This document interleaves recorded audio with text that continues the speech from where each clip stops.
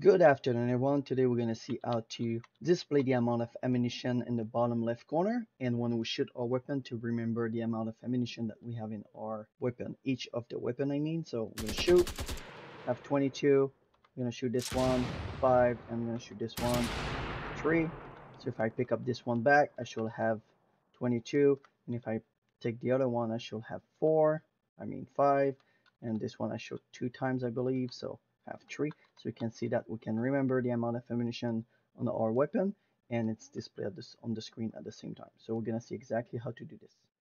The first step we're gonna do is going to our first person character, and we're gonna make sure in our first person character that the checkbox when we spawn our gun for drop by player is checked. So we're gonna go to our drop weapon, and if you zoom in when we drop the weapon, we need to make sure that it's dropped by the player here. So if it's not checked, make sure you check this out, because when we're gonna go in the weapon pickup here, remember in the weapon pickup when we start, we're checking if it's dropped by the player. If it does, it's mean that we have to remember the amount of ammunition that it has in the weapon. Otherwise, it's just gonna be the normal ammunition that we set up in the weapon itself.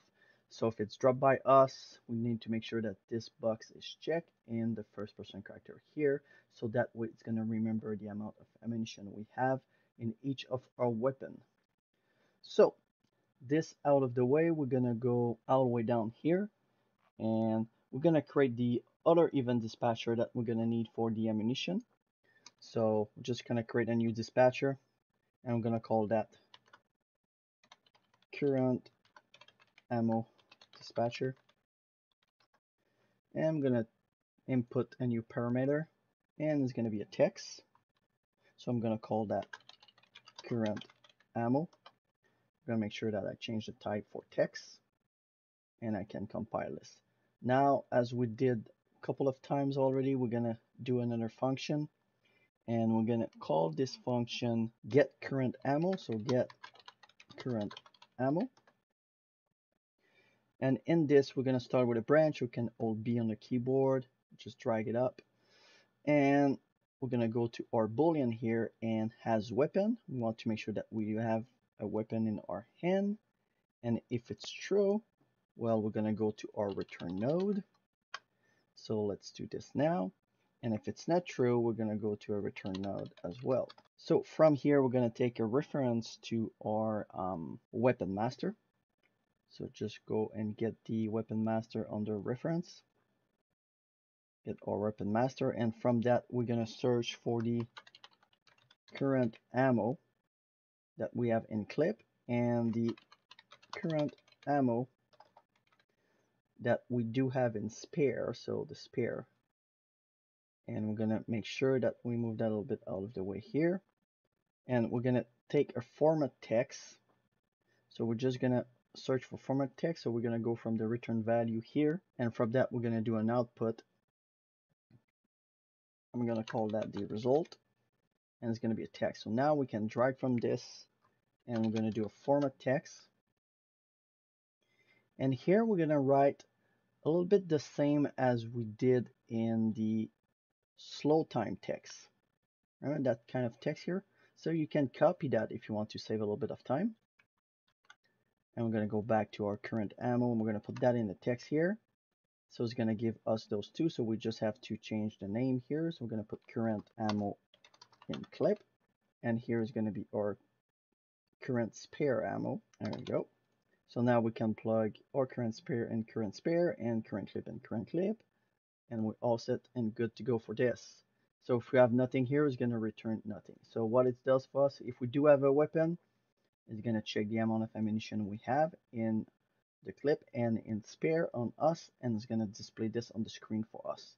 Otherwise, if we have no weapon, it's going to display nothing. So we're going to compile this. We're going to go back to our first person character, the same as we did with when we are getting our weapon give to the player here.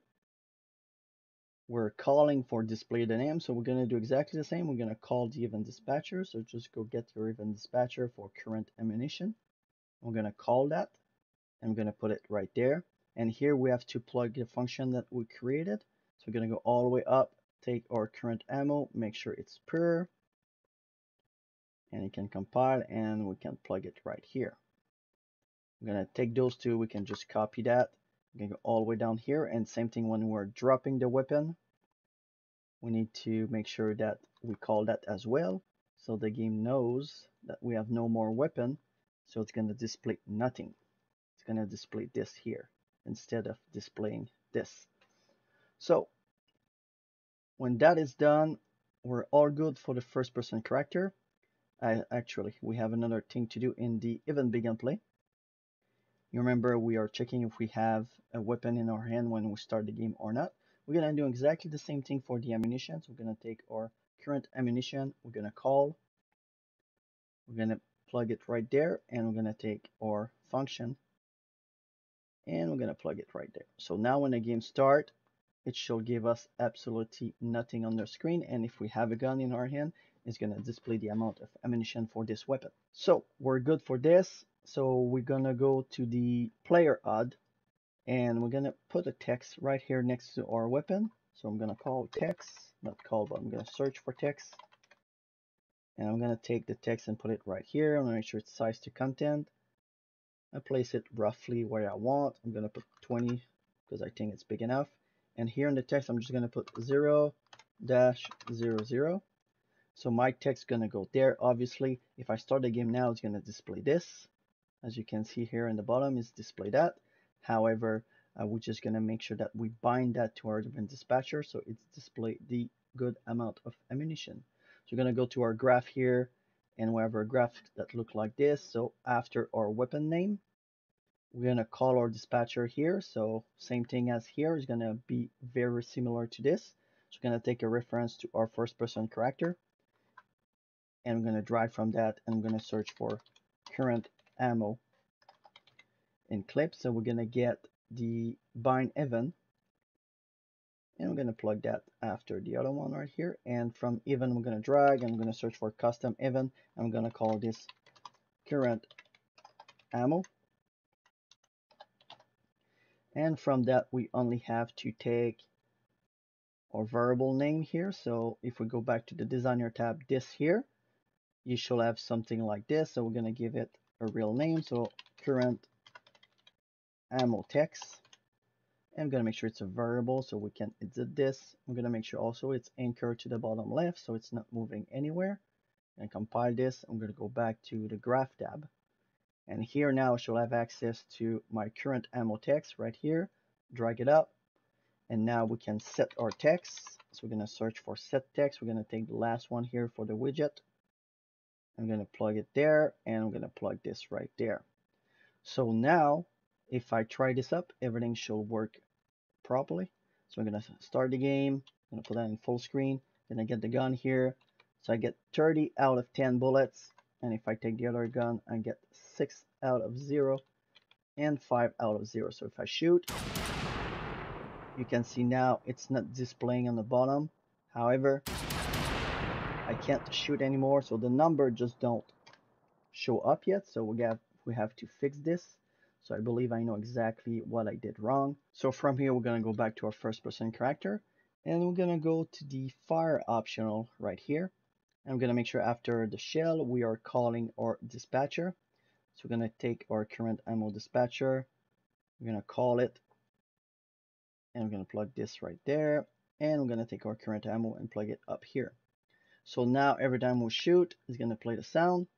It's gonna eject our shell, and it's gonna refresh our ammunition. So we're gonna try that once again. Do play, full screen. Gonna take the gun, have 30 out of 10. I'm shooting, it's going down, drop the gun, take the gun back up, I still have 19. I'm gonna take this one, I have 3.